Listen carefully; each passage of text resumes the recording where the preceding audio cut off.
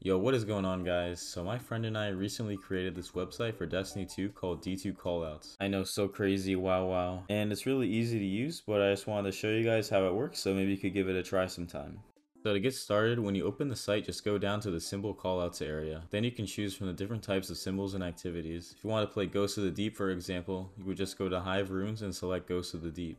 Then you can change the symbols however you like by clicking on them and editing their names. Or you can just leave them as defaults if you wanted to. But once you finish, you just press done and then click share to copy the link, and then you can share your callouts with your team.